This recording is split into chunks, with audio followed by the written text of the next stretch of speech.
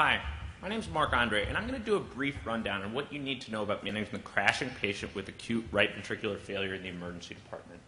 It's hard to do a talk on the RV without talking a little bit about physiology. The RV is a thin-walled structure that's part of a low-pressure system built for compliance. But unlike the LV, it deals with pressure really poorly, and so when it sees any increase in afterload, it dilates. But the RV and the LV share the fixed volume of the pericardium. And so when the RV dilates, it pushes the septum into space that's owned by the LV. And when the LV gets compressed to the point of being underfilled, systemic cardiac output falls. And when systemic cardiac output falls, that ends up becoming a problem for the right ventricle, because the RV is perfused from the systemic circulation. And so when systemic cardiac output falls, the RV becomes ischemic, its contractility falls, it stops moving blood over the left side of the heart, and this is the death spiral of right ventricular failure that you're trying to keep your patient out of.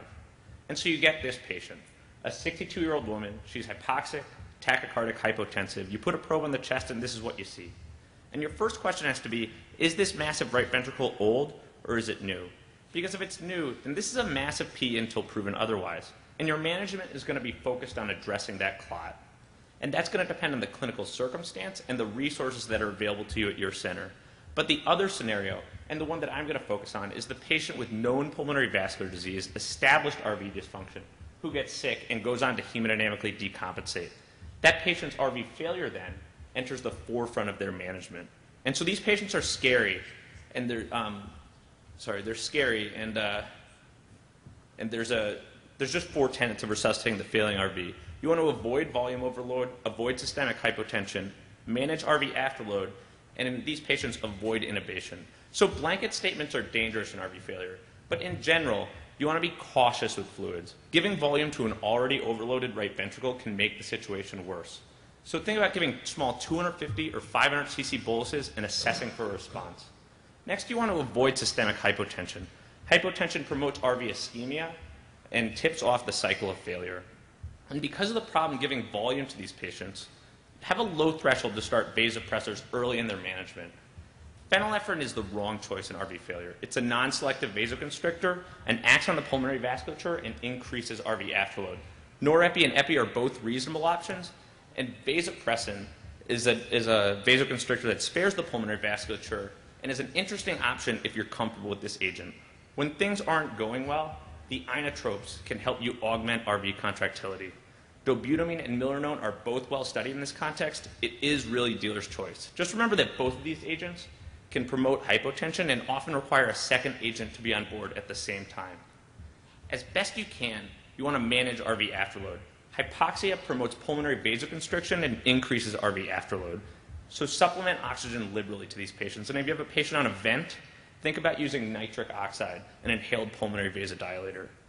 If you have a patient who's got pulmonary arterial hypertension and lives on a prostacyclin infusion for pulmonary vasodilation, you've got to keep that infusion going. Abruptly discontinuing that infusion can lead to a reflex pulmonary vasoconstriction and hemodynamic collapse. Balto was the hero dog who, against all odds, brought medications to a remote Alaskan village who desperately needed them. If you've got a patient who's on a Remodulin infusion and your pharmacy doesn't stock Remodulin, you've got to find your Balto and you've got to get your patient Remodulin. Next, you want to avoid intubating these patients if at all possible. They don't tolerate the increase in RV afterload that comes with positive pressure ventilation, and they don't tolerate the hypotension that comes with most of the induction agents we use. But if you're stuck intubating one of these patients, and if time allows, think about putting an arterial line in prior to induction, because that's going to allow you to capture the moment-to-moment swings in hemodynamics that you're going to need to respond to immediately. And last, if your conventional strategies are failing and your patient continues to crash, extracorporeal hemodynamic support can act as salvage therapy. And so if you're taking care of a patient with right ventricular failure, think about transferring them to an ECMO center early in their management. In sum, when you put the probe on the chest and you see this image, remember there are 2 ventricles there. Respect the right ventricle. And if you see this and you've identified right ventricular failure, remember there's just 4 tenets of resuscitating that RV. You want to avoid volume overload, avoid hypotension, as best you can manage afterload, and avoid intubating these patients. These are my references. Thank you, everyone.